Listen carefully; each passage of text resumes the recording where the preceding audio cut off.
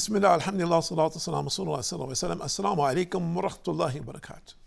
My name is Tahir Khalid. I'd like to welcome to our program here at Sharjah TV, getting closer to Allah, getting to know your Lord, getting to know Allah, the creator and sustainer of all things, the one who everything happens according to his knowledge and with his permission. Nothing happens without his knowledge. Not even this or the blinking of an eye can happen without him being aware and conscious of it, and without his permission. And it is difficult for many people to understand or comprehend because they've been taught something in conflict to the fact that there's one and only God who is the creator and sustainer of all things, and there's nothing that has happened in the past or nothing that will happen in the future that can be a reality without his knowledge and without his permission. Think about it. And then look at your relationship with the Lord. Where do you stand? If you get some idea about the magnitude of your Lord, then where do you stand? Ask yourself, well, where am I in this? Where do I fit? And if you're a person says, well, I don't know, or, I don't fit anywhere, then you need to really reflect and find out. You don't want to be one of those people who's kind of left out and lost out. You have to choose. We all make choices in our life in one way or another. Some good, some bad, some positive, some negative. This is normal. But we need to make a choice in relationship to our hereafter. And that is based on the proper knowledge. And let's see what Allah subhanahu wa ta'ala says in chapter 35, verse number 23. Bismillahirrahmanirrahim. It is only those who have knowledge among the slaves that fear Allah. So Allah is saying more or less that to have the real fear of Allah, you need to have knowledge, you need to have proper knowledge. People say, well, brother, we believe God is a loving God. Yes, Allah's mercy far exceeds his punishment, but that doesn't mean there isn't punishment. The hellfire is not a joke. The descriptions of hellfire are not so vivid for no reason. Allah doesn't speak about the hellfire so many times in the Quran that it's just empty talk. And we hope and we pray for Allah's mercy and we strive. And we should strive to obey his commandments so we not be among the people who go to the hellfire. Yes, but that doesn't mean it doesn't exist. And it doesn't mean that I can just shake my head or snap my fingers and I won't be one of those people because I think I'm okay. No, not at all. Not at all. Not any more than you could see the CEO of a major corporation just because you think you're a good guy. Well, I'm a good guy, and I like this guy, and I like what his corporation does, so I'm just going to go up to his headquarters in a 100-story building and tell him my name is so-and-so, and I like your work, and I want to come and see and tell you that. Good luck. Do you think that could really happen? Would that really happen? Very rarely. We're not saying that it cannot. It could, but it's very rare. So we all know this as an example. And this is on a human level, which is very limited. That man or woman who is the CEO of this huge corporation physically is no different than us. And actually, the difference between him and us is very minute.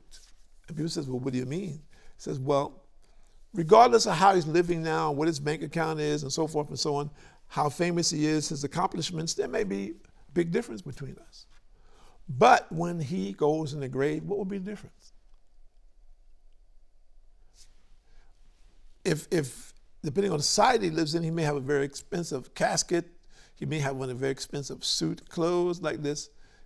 Okay, I will not be in a casket. I will be put in the ground in a simple white cloth. Okay? But that expensive suit, after some time, what would be the difference between it and my white cloth? If you understand what I'm saying. And we hope and we pray that Allah will be pleased with us and that the grave will be a peaceful place for us. It will be like a garden of paradise for the believers. We believe this. And it's all dependent on Allah's mercy. So what about a man? He had this status, but he didn't have this reality. So we have the intention to bring this reality to everyone's doorstep, that everyone who chooses will have the opportunity to change his or her life before the angel of death comes and takes their soul, which none of us is aware of at this time. And some of us may be very close to it or more close to it than others, but we're not aware of it right now. So where does our present condition, what is our present relationship with our Lord? Will we be able to make that transition from this world to the next? Or will we be among the people who are stuck in this existence, believing that this is the most, this is paramount, that this is the top, this is the pinnacle of our life? It is very limited, isn't it? If we really look at the frailty of the human being, it is very limited. And Allah has promised us eternal life. Does it make sense to sacrifice eternal life for something that is temporary and we do not know how temporary, meaning we don't have an idea of when it will be extended, or if it will be extended, or we will be exterminated? So if we look at this and make a comparative analysis between where we're going and how we're going in our life, what should we be doing today? Not tomorrow, because tomorrow is not promised. We're here today. We don't know if we're going to make it for the rest of this day. So today, what are we doing? And I ask everyone out there, ask yourself now, today, what am I doing to get closer to my Lord? If I don't believe, then what am I doing to find out if my belief is correct? Because if I'm wrong, which you are, then you're in very serious trouble. Your dilemma is like being in a dark pit with no light, where you can see no beginning, no end. And that's minimal. So think about your present condition. What is it that you need to do to change it, to improve it, to make it better, to make it that which Allah is pleased with, to strive to leave behind that which causes displeasure to Allah? The person says, well, I don't know what Allah is pleased with. I don't know Allah. So first thing, get to know Allah. That's what we're talking about. Take the first step. Go to the Muslims. Sit and talk to them. Talk till you turn blue. Doesn't matter. Keep going and talking and listening. Keep reading. Keep praying. Keep begging Allah. Asking Allah, show me.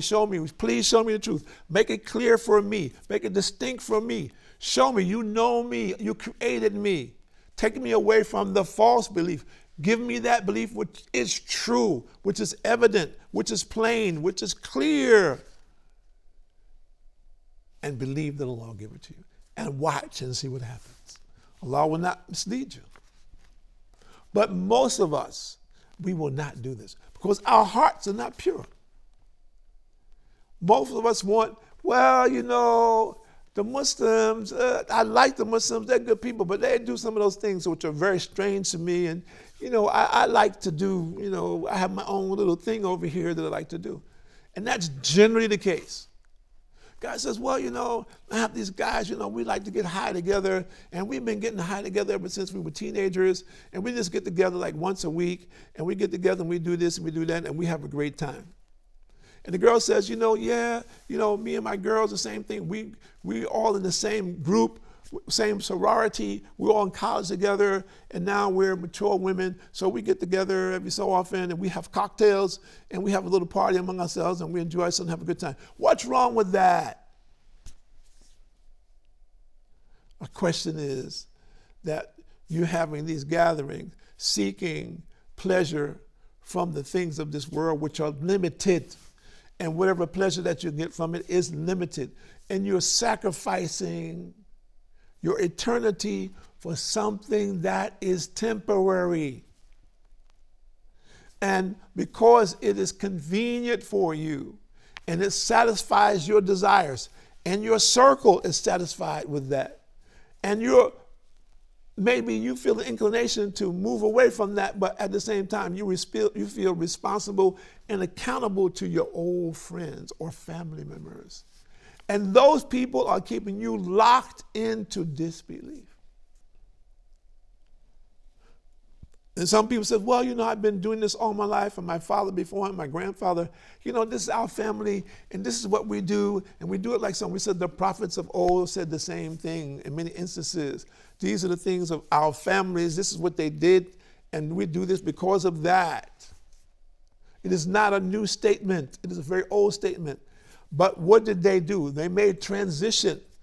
Ibrahim alayhi salam, his father was the idol maker for his people. The Prophet Muhammad sallallahu alaihi wasallam, his tribe were the people who were proud because they had the key to the Kaaba. Inside they had 360 idols. This was their claim to fame among the tribes, that they had the key to the Kaaba. They were the ones who took care of the place where the idols were. So this gave them what? In their society, that gave them status. They were very proud of this. Now you have a man who's telling them idols, destroy the idols, there's only one God. So it's in total conflict with their belief system, which has been instilled among them for generations. But does it make it right because the people have been doing wrong for generations? Does that make it okay because they've been doing the wrong thing for generations? No, it gives us responsibility and accountability to seek knowledge, and we get proper knowledge to teach that same knowledge to people so they can understand that they won't continue to go astray. That's the accountability that we have. That should be the concern that we have about humanity. Not that we want to perpetrate confusion. We don't want the people to be confused. We want the people to have clarity. We want the people to have clear choices. We want the people to understand the distinction between this world and the hereafter. And that if you sacrifice everything in this world only for the things of this world, Allah will give it to you. Allah will give you this world. But would you sacrifice this if you knew that you had real abundance of wealth coming? No one would. No one. Everyone says, look, really have that endless amount of wealth. It's coming next year. Okay, fine. I'll just leave this for right now. I have to leave this to get that? No problem. That's worth it. I can measure that. But we're not measuring based on monetary system. It's based on our understanding what Allah has promised us in the future, which we know what Allah says is true, but where is our firm belief in this? And let's see. Muawiyah reported the Prophet ﷺ said, when Allah wishes good for someone, He bestows upon him the understanding of religion. When Allah wants good for someone, and this is collected by Bukhari and Muslim, He bestows on him the knowledge of religion. What is the proof of this? The proof of this is that the people who Allah loved most were His prophets and messengers. What did He give them? Did He give them worldly possessions? Did He give them just the knowledge of worldly things and business? No. And some of them doing business, but was that their forte? Their focus? No. Their focus was how to bring the people onto the way of belief in the one and only God, how to worship Him only for the sake of their own souls and salvation. And they faced turmoil in many instances because of this, simply because it's in conflict with their society and other societies in which become influenced by this reality. So we see today the condition of humanity. We're looking at the heart of our creation, and it's being spoiled by these devices, part and partial, and not only, and also by bad conduct.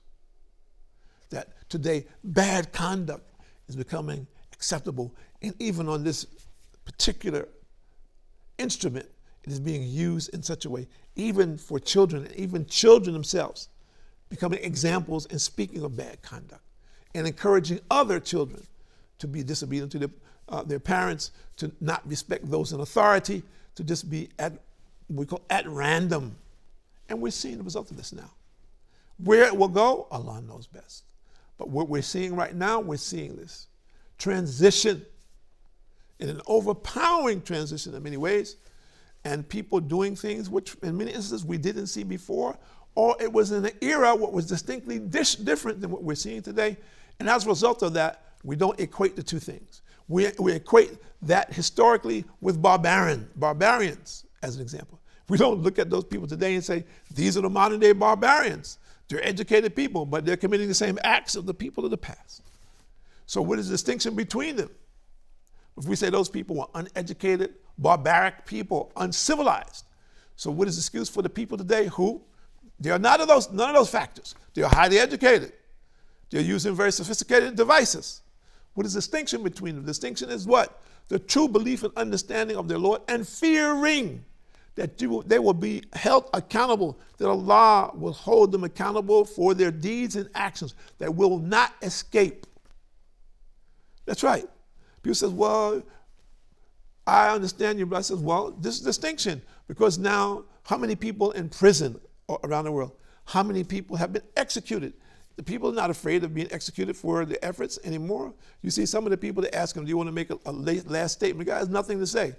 You know, he said, well, I did the crime, I'm doing the time. Whatever required to satisfy that. It's no problem, I can do that. So you have this kind of mentality today of people who they don't mind committing crimes. They take the chances because they're thinking about their future.